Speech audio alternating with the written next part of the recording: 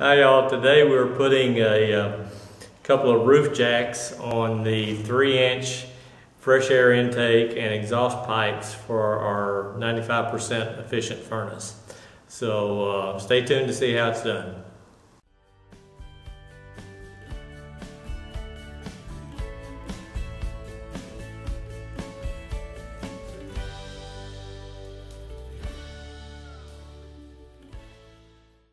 Okay, I wish I had one here to show you, but it's just a rubber boot, kind of cone shaped with a metal flange around the bottom of it.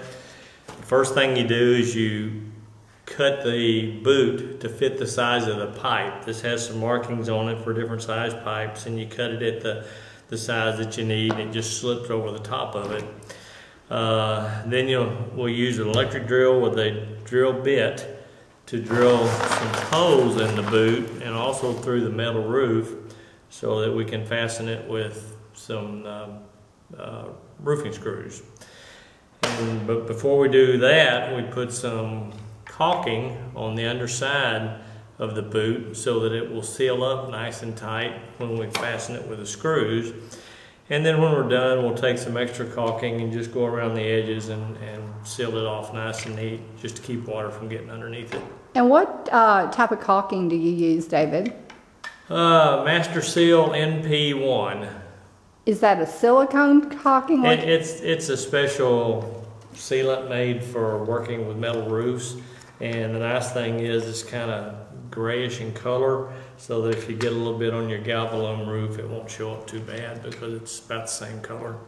And you're doing this on our intake and exhaust pipes for our furnace. About what's the diameter of those pipes? Those are 3-inch Schedule 40 pipes. Okay. All righty. David's going to take some close-up pictures, and we have some video. So here he goes.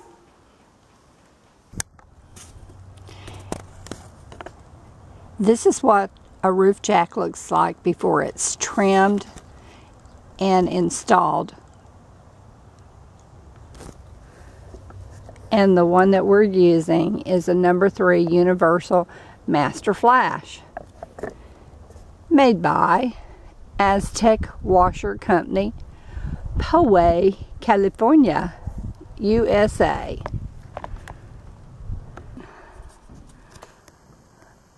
You be careful up there, don't fall. David's putting roof jacks on the exhaust and the intake pipes for our furnace to prevent rain from getting in. So he's up there on the top of the roof, and I'm on top of the truck videotaping it.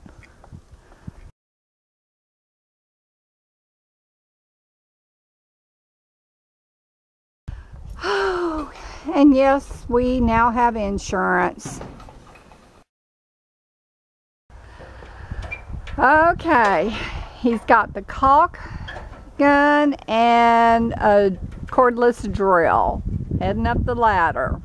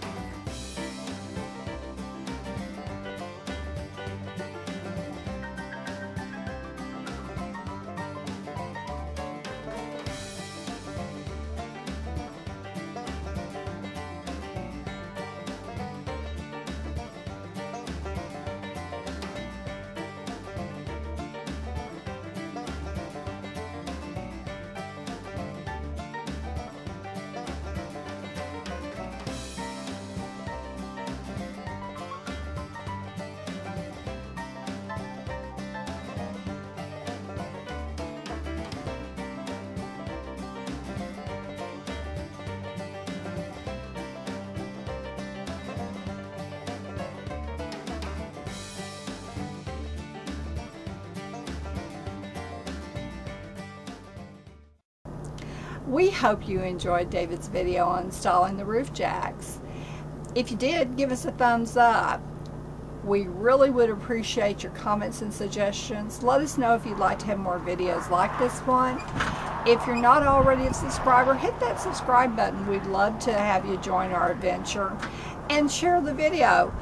We really want to be able to show everyone how we're building our homestead from the ground up. We'd love to have you join the adventure. So guys, have a great day. Bye y'all. Hi y'all, it's time for some homestead updates. Let me catch you up with projects we've been working on, supplies that we've been picking up, and it's the holidays.